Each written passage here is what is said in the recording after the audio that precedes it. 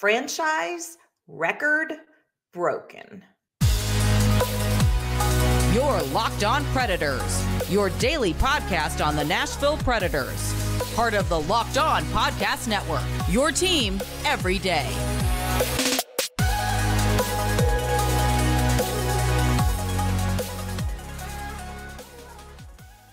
Welcome to the Locked On Predators podcast, and thank you for making us your first listen of the day. We are your free daily Nashville Predators podcast. We're a part of the Locked On Podcast Network, your team every day. We are going to kick off this big Friday episode the way we kick off all of our episodes, and that is with a special shout out to our Locked On Pred Heads. Those are our everyday listeners who tune in to talk Nashville Predators hockey with us each and every day. We thank you guys so much for your support. We love that we get to spend a little bit of your day with you. I'm Ann Kimmel. I am a writer at Penalty Box Radio. And my friends, it is a big Friday for the Nashville Predators fans. Last night, the Nashville Predators broke a big franchise record in their 3-0 win over the Florida Panthers. On today's show, we're going to talk about what that new record tells us about this Predators team. We will recap the game with our one word, of course, and we're going to wrap up this Friday episode with my Friday feelings on a few NHL awards. Before we get started with all of that, I do want to let you know that today's episode is brought to you by FanDuel. Make every moment more. Right now, new customers get $200 in bonus bets with any winning $5 bet. That's $200 if your bet wins. Visit FanDuel.com/lockedon to get started. The Nashville Predators broke the franchise record for consecutive point streak last night with a 3-0 win over the Florida Panthers on the road. There was a whole lot to like about this game, and there's a lot that we need to take a minute to acknowledge about this record-breaking game. But as you know, anytime we have a game recap here at Locked On Predators, we kick the show off with our one word to describe the game. I asked you all for your one word to describe this 3-0 win over the Florida Panthers. And my friends, you all never disappoint. So I want to share just a few of the one words that we got from social media about the Predators win over the Panthers. Gil Martin, who is the host of the Locked On NHL show and Locked On New York Islanders show, said impressive. J.W. Hood, who, by the way, hates my one word, peeper, when I refer to the power play. But J.W. Hood said streaking, and he did have a gift to go with that. And I think we're just going to leave it at that. At Samuel Marcy said inspiring. And that, I think that is such a great one word for what we're seeing from the Predators right now when they play. Bowtie guy, I love this one word, belonging. This Nashville Predators team is out to show that they belong in some very important conversations and in the postseason right now. This is probably my favorite one word we got last night. Real Tech Matt said Lankinen. And you know I love me a good pun, and you know I love to talk about Kevin Lankinen, and we're going to do that later in the show. My one word for the game last night was EMTs. Now, my son is a first responder. He's an EMT. And so I've gained a different perspective and even more respect for the people that perform that job. First of all, you have to know a lot, and you have to be able to execute very well in high pressure situations when there is a lot of emotion and a lot of energy going on around you. In the midst of all of that, an EMT has to stay calm. They have to execute what they know. They can't get swept up in the emotion going on in the situation around them. It's about being focused. It's about being knowledgeable. It's about staying in the moment. It's about being unflappable. Now, last night, the Nashville Predators could have gotten caught up in the moment. This was a big game because, of course, you have that. You could break a franchise record for consecutive point streak. You have that going on. And you're playing a top cup contender. And let's be honest, I don't think anybody in Nashville would have squawked too much if the Predators lost to Florida 3-2, 2-1. If they had executed well, I think we all could have been like, hey, you know what? Good job, even though they didn't win. But this Predators team, that's not who they are. They went into this game, this high pressure game, with a lot of energy and a lot of emotion around it. And they stayed focused. They executed. They didn't get caught up in the moment. They didn't allow the moment to overtake what they knew. And they played the game with that calm focus of an EMT. In case you did miss last night's game, here is our quick 30-second recap. And then we're going to dive into what we know about this Predators team from this win streak. The Predators did pressure Bobrovsky early, but oh my goodness, he was very good. And it was almost the end of the first period before they could get anything past him. Gus Nyquist cleaned up a loose puck in a net front scrum to make it 1-0 after 1. Filip Forsberg scored a power play / peeper goal at 7:32 in the second. He tipped in a Tyson Barrie shot. That goal was reviewed to make sure it wasn't played with a high stick, but it was ruled a good goal. Kevin Lankinen came up huge in key moments with pressure from the Florida Panthers. And then Filip Forsberg put a puck in off of his skates with just over 5 minutes left in the game to seal the 3-0 win and give Kevin Lankinen the shutout. So what is so special about this record being broken? The record broken was previously the Nashville Predators had a stretch of 15-game consecutive point streak. With last night's win over the Florida Panthers, they broke that record and they are on a 16-game consecutive point streak. So we talked about the previous record on our Wednesday show. That record was set back in 2018, and it was a little bit of a different situation. The Preds went 14-0-1 on that stretch. This is a team that had just come off the Stanley Cup Finals. Their roster was stacked. You had Pekka Rinne playing his Vezina trophy level season, won the Vezina after this. You had Filip Forsberg, Victor Arvidsson, Ryan Johansson playing very well. On defense, you had PK Subban, Roman Josi, Ryan Ellis, Matthias Ekholm. I mean, this was a stacked roster. Your depth pieces were Craig Smith, Kevin Fiala, Kyle Turris, Nick Bonino. They went on that season to win the President's Trophy, and they were expected to make another deep cup run, but that didn't happen. Anyway, breaking this record this time with this Nashville Predators team tells us a couple important things about where the franchise is right now. First thing we learn, this Predators team is legit. And I've hesitated to say that with too much emphasis because, teams can get hot and go on little streaks, but you don't set a 16-game point streak by chance, by an easy, fortunate schedule, or by a fluke. There are not 16 games in a row you can put in a schedule that are easily winnable. And they got this record with wins over current Stanley Cup champion Vegas Golden Knights, top teams from the Central Division like Winnipeg and Dallas, a current Stanley Cup favorite last night over the Florida Panthers. And what's almost as important is they've been able to win those tricky trap games in between. The other thing that I think we need to acknowledge as you look at this new record set by this particular team, you have to acknowledge that Nashville is ahead of schedule with where we thought they would be when it comes to this, quote, reset, rebuild, whatever word you want to use for it. Barry Trotz did a great job kind of setting expectations at the beginning. He talked about this is going to be a season or two of 1 step forward, 2 steps back. And we've seen that in little pockets of this season for sure. There has definitely been painful moments of steps forward, steps back this season. But when you string together a 16-game point streak, you have to acknowledge that this is a team that is soundly better than what you may have expected. And I think what's been the key is that Barry Trotz has put together such a good mix of veteran presence, and Andrew Brunette has done a great job using those veterans, but also developing young players. So the mix of experience and the development of the young players that's maybe moving ahead for some of these guys a little faster than we anticipated. I think you look at all of that and you have to come away from this franchise new point streak record saying this team is ahead of schedule. The final thing that we can take away from last night's record-breaking win is that this is a Predators team that could actually make a splash in the postseason.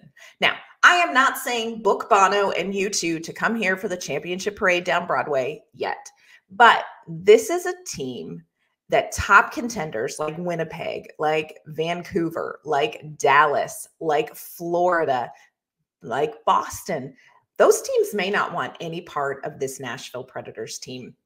I'm hesitant to say they're going to make this really deep cup run because the playoffs are a different beast.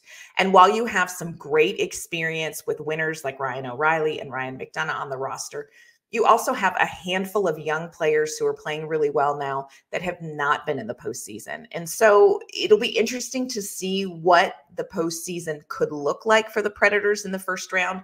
But here's what we know. They could really upset somebody in the first round of this playoffs. So this franchise record that the Predators broke last night, there are some things that we know now for sure about this Nashville Predators team.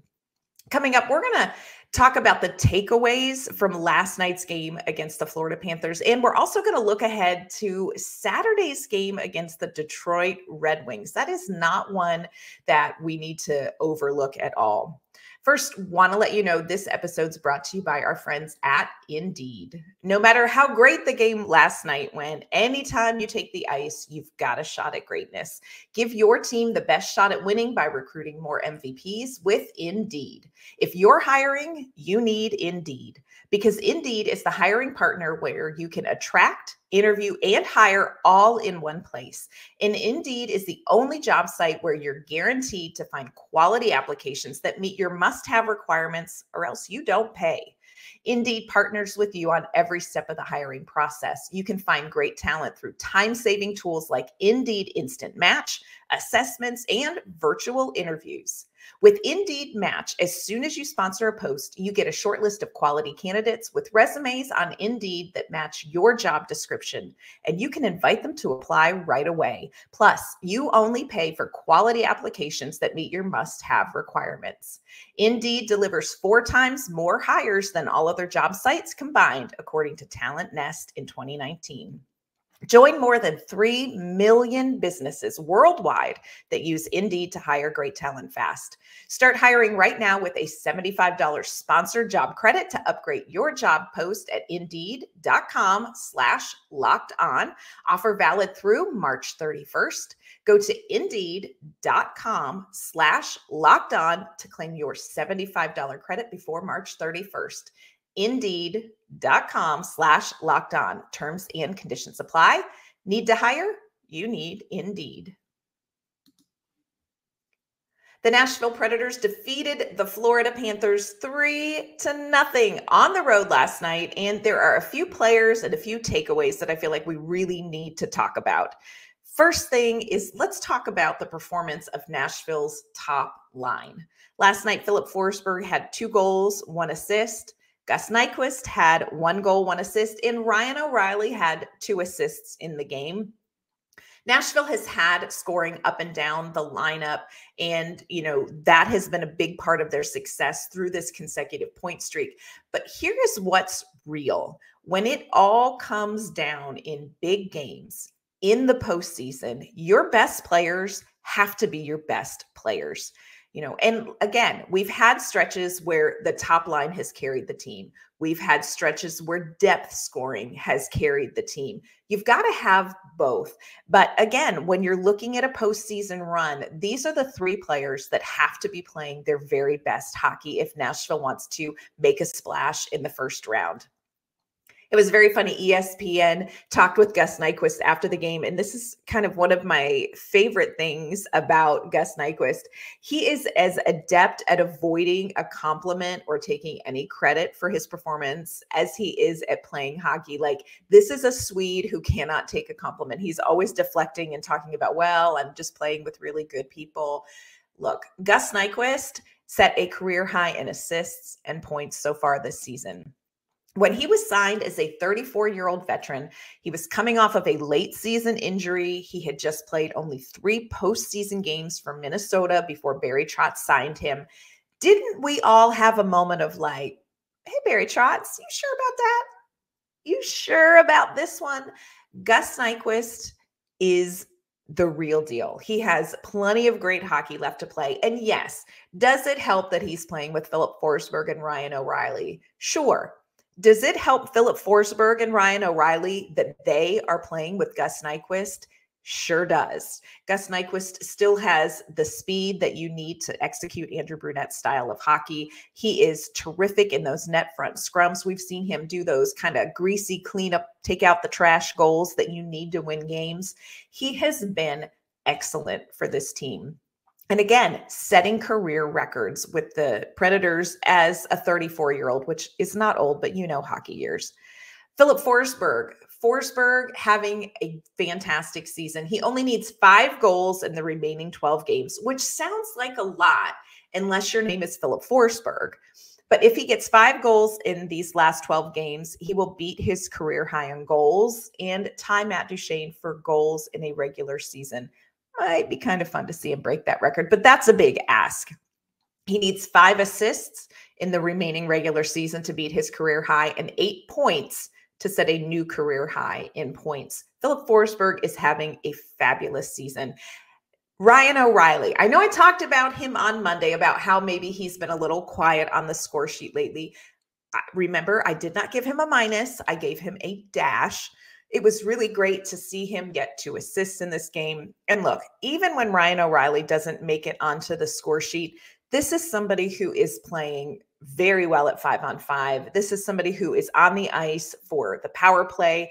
He leads the team in power play goals. This is somebody who is on the ice now quite a bit of time for the penalty kill, especially, you know, you've got Jeremy Lauzon out. You need somebody like Ryan O'Reilly out there to kill a penalty. Preds did a great job managing the Florida Panthers power play, which is one of the best in the league. Credit goes to Ryan O'Reilly and those other penalty killers for being able to manage that. So you've got your 3 big players playing big last night. Of course, you know I'm going to talk about Kevin Lankinen. I could do an entire show, and I think we all know at one point, I am going to do an entire show on Kevin Lankinen. Kevin Lankinen got the shutout last night, and you all know what I'm going to say. All of you general managers out there who didn't pick up the phone to call about Kevin Lankinen at the deadline, just sit there in your wrongness and be wrong, because Kevin Lankinen is the real deal. He does not get many starts. You cannot just look at the stat sheet and make an assessment of how Kevin Lankinen is as a goaltender. This is a guy who is always ready. He is one of my favorite people to talk to for a couple of reasons. First of all, he's so great. I'm personally just fascinated by the mental burden of being a goaltender. You know, you're the guy. You know, in baseball, it's the pitcher. In football, it's the quarterback. In basketball, it's the point guard. But those are all people who initiate the big play. When you are a goaltender in hockey, your whole job is to end the big play. And that's a very different mindset that you have to have, because you are the last man standing. And Kevin Lankinen's been really great about just the mental work that it takes to play this position. But he is also somebody who wastes no time. Kevin Lankinen does not waste a second of ice time, whether that is at practice, whether it is in one of these 14 starts that he has gotten this season. One of my favorite things that I've heard about Kevin Lankinen came from head coach Andrew Brunette several weeks ago. And he talked about Kevin Lankinen and said one of his favorite things is that he is so competitive. Even when he knows, according to kind of how the schedule is laid out and what is going on with the team, even when Lankinen knows that Saros is going to get the start, he's still a little bit ticked off about it because he is so competitive and he so wants to get out there. You know, he's probably not going to play Saturday because he just played against Florida. Kevin Lankinen's probably going to be a little irritated about that because he wants to get out there and play. He is so hungry to play. This was his 3rd career shutout. It was his first shutout as a Nashville Predator. His last shutout happened back in March of 2021. Lankinen is 10-4 in his 14 starts with the Preds. Again, when you back up Saros, you don't get a lot of ice time, so you've got to be good when you do. I did a series right before or during the All-Star game where I asked some of the different players 5 quick questions. And one of the questions was, describe your season in 1 word. Kevin Lankinen's 1 word was winning. And I love that. And he has won. He won on the road versus teams like Edmonton, Carolina. He's beat Dallas twice, the Florida Panthers last night. He has beat the Vegas Golden Knights. He's beat St. Louis. This is a guy who is not afraid of the big game. He is not afraid of being on the road. He wants to be in net. And the biggest comfort we can take away, I think, when it comes to goaltending from last night's game is that the Nashville Predators can head into a postseason with a killer goaltending tandem, probably second only to Jeremy Swayman and Linus Ullmark from Boston. So fantastic game from Kevin Lankinen, he's just a delight, and you love to see it. I do want to give a shout out to a player that didn't make it onto the score sheet, and this may seem kind of out of left field, but if you've watched the Predators over the last 2-3 games, this is going to make sense to you. And I think you're going to agree that you're seeing what I'm seeing. And I want to give a shout out to Luke Evangelista. In this 16-game run, he has 6 goals. He has 9 points. Again, no points in last night's game, but I still think he deserves a shout out because you are seeing such a difference in the way that he plays away from the puck. And with the puck, but also away from the puck. There were times earlier in the season where it seemed like Evangelista was maybe a little bit hesitant to engage in puck battles, or where he was pushed off the puck maybe a little easier than you wanted to see. There were times where he seemed tentative to shoot the puck, where you would see him thinking about it. And instead of maybe taking the shot, he would opt to, no, I'm going to pass. Right now, you have Luke Evangelista shooting the puck, making really great choices when it comes to passing and shooting, and he is hunting pucks like his name is Michael McCarron. He was absolutely everywhere on the ice last night, chasing down the puck, chasing after these Florida Panthers players, playing with speed. He would get from one side of the ice to the other side of the ice after a puck. He was playing physical. Look, Luke Evangelista is not a giant, beefy player. He's listed as 6 feet, 183. I think 20 pounds of that has got to be his hair. But he is playing confident. He is playing very physical. He is playing very fast. And you see him trusting himself. You don't see him second guessing himself in the moment. He is feeling the game, and he's doing it with consistency. Andrew Brunette talked about, confidence matters. And when players like Novak, when players like Evangelista were struggling, Andrew Brunette would say they just need to find the back of the net. Because once you get that one goal and you get the feel of it, you're going to settle in. And I think we're really seeing that from Evangelista. And I think we're seeing it from Tommy Novak too. Coming up, we are going to talk about what last night's game has me thinking when it comes to end of the season awards. We're also going to preview Saturday's game against Detroit. That ain't a nothing game, my friends. But first, this episode is brought to you by our great friends at FanDuel. All right. Fess up. Did you all have Oakland over Kentucky? I'm a little bit excited about this because one of my dearest friends is on staff at Oakland. But if you didn't have them, don't worry. You can say goodbye to a busted bracket because at FanDuel, you can bet on every game of the tournament. Whether you are betting on that big upset or you're betting on a #1 seed, it's time to go dancing on America's #1 sportsbook. Right now, new customers get $200 in bonus bets if your first $5 bet wins. That's $200 to use on point spreads, money lines. You can even pick who's going to win it all. Just visit FanDuel.com/lockedon and bet on college hoops until they cut down the nets. The Predators are going to look to continue their winning ways this weekend with a Saturday game against Detroit. Puck drop is at 4 p.m. Central Time. Just want to throw that out because it's a little bit different. They also have some tough games coming up next week as well. So be sure to join us on Monday's episode of Locked On Predators, where we'll recap Saturday's game. We'll preview what's coming up the week ahead. And of course, on Mondays, we always do our plus minus. So one final takeaway from me about last night's game really got me thinking about these NHL end of the season awards. And so here's where I'm at. Here are my Friday feelings on end of the season awards after watching that Florida game. The first one doesn't have anything to do with the Nashville Predators, but I do want to say, and I feel like I have to be fair, to give a shout out to Sergei Bobrovsky, who is making a case for the Vezina. He is currently second in the kind of in the betting pools when it comes to who will win the Vezina. He's behind Connor Hellebuck, who is the favorite. And look, it's very hard to bet against Connor Hellebuck. You know, he has a very heavy workload. He's playing with a very good team. He doesn't give up much. He is kind of the guy that keeps the Jets in these very close 1-goal games that they've had.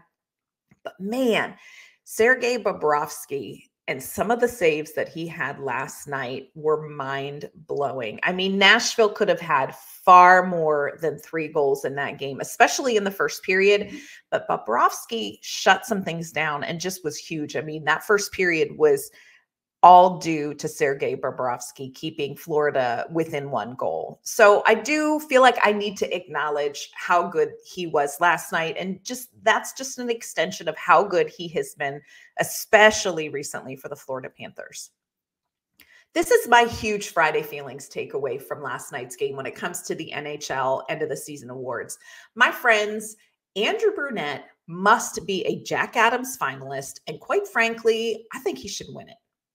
And I don't feel like that's a hot take anymore. I know everybody is talking about Rick Tocchet. He is the Vancouver coach, and he is the favorite. And I get that because Vancouver, I think, has surprised some people. But Vancouver is farther down the road than the Nashville Predators are when it comes to getting back into contention. I think he has had, he's obviously had more time than Andrew Brunette. He jumped in mid-season. So he's had more time with this roster. And I just feel like when you look at what Andrew Brunette has done with a roster that, quite frankly, it's a good roster on paper. We knew it was a good roster, fairly good roster to start a reset at the beginning of the season. But what Andrew Brunette has done with this group of players that probably hasn't been built for a postseason run is incredible. And he deserves a Jack Adams nomination. And quite frankly, he deserves to win it. The Penalty Box Radio, we have a radio show once a week on 102.5 The Game. And we kick off each show with what we call a puck drop question.